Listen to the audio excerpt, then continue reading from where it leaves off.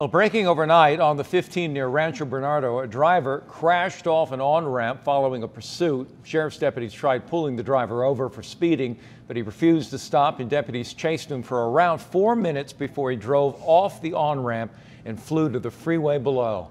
Medics came and took the driver to the hospital. He was complaining of a head injury. Deputies are also evaluating him for a possible DUI.